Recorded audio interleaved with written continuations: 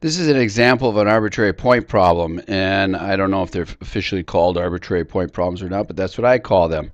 And what it is finding the equation or the points of tangency on a curve of a tangent line that passes through a point that's not on a curve. So for example, let's look at this one and see what we're dealing with. If I give you y equals x squared plus 2, find the tangent point or points on y equals x squared plus 2 that pass through 3, 1. Now note that 3, 1 is not on this equation. And so what we're going to have is this point here, 3, 1. My scale's off a little bit because these are by tens. This is up to 50 just to get this picture appropriate. And what I want to do is find the tangent line. I don't have a straight edge, but I want to find that tangent line. And if you note this, that we also have a tangent line that might pass through there, so we could get possibly two solutions.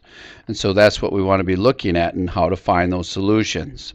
So the arbitrary point comes in by labeling this point. I do know that this one is 3, 1. This arbitrary point here is xy, but I don't want to call this y. Otherwise, you get two equations, two unknowns, and well, we got the one equation here, so I might as well call the y coordinate what it is. In this case, it's x squared plus 2. Now, what's the relationship between the slope of this line? Well, I didn't say that right, but the slope of the line is the same regardless if I take the derivative and evaluate it at this point, or if I take the slope by definition. So this minus this over this minus this, and so that's what I'm going to do. Slope by definition is going to be x squared plus 2, that's my y minus my y, all over my x minus my x minus 3. So I just get this from the slope. And then I have slope by derivative,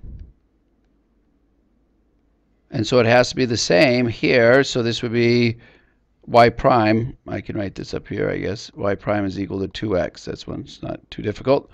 So I get 2x. And so slope by definition, the slope between these 2 points, and then slope by derivative. I take this derivative and I plug in the x coordinate. Well, since I used x anyways, it just becomes this.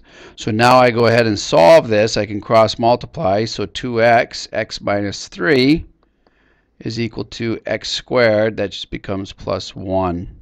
So I get 2x squared minus 6x. And then I can get x squared minus 6x. Bring this over, minus 1 is equal to 0. Now to find these solutions, you can use the quadratic formula, but I like to graph this all on one sheet. So let's look at what this looks like. So if I have this here, this is my curve. I don't have this point labeled, but it's down here someplace, 3, 1. Now if I take this other one, I get y equals x squared minus 6x minus 1. And look what happens. There's my other curve.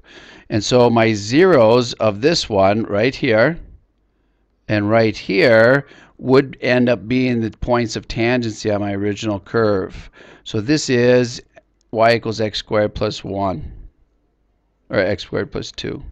So here's that same picture again, and I have y equals x squared plus 2, and I draw this tangent line. It goes right through. I'm off a little bit, but it should be right here. And that equates to the 0 of this other curve. So all I'm doing is solving for the x values of where this point of tangency is. So those two values on this bottom curve, those zeros, would give me my x values of the point of tangency.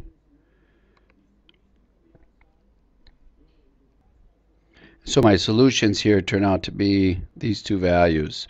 Those are the x values of my points of tangencies. I need to go find the y values too, so then I got to plug these values into my original, which is the x squared plus 2 up here. And if you plug these values in to my original equations, these would be the points on the curve that I end up with a point of tangency. Something else that we might ask you is find the equations of the tangent lines. Well, what do you need to write the equation of a line? You need point and you need slope. So what I have is, I have the point. So for instance, this one, I have the point. How do I find the slope?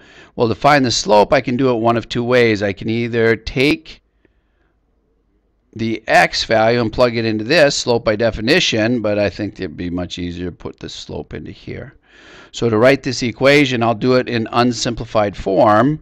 My point, and I'm going to get two of these lines, right? So it's negative 0.162, 2.026, and my slope would be 2 times my negative 0.162, because that's 2x. So then I would go y minus 2.026 is equal to 2 times negative 1.62, and then my x minus my x coordinate, which would be x plus 0.162. That would be the equation of the tangent line. You can do a similar thing for, I've done this, you can do a similar thing for this and check that out. You should be able to graph that on your calculator, and this should all show up. Plot in y equals x squared plus 2, plot in this line, plot in the line that you get from here, and you should be done. All right, thank you very much. That's an example of an arbitrary point problem where we find the points of tangency, doing slope equal to slope, and then also the equation of the tangent. Just writing the equation of the tangent given the point, and I have the slope now, and I can find that. Thank you very much.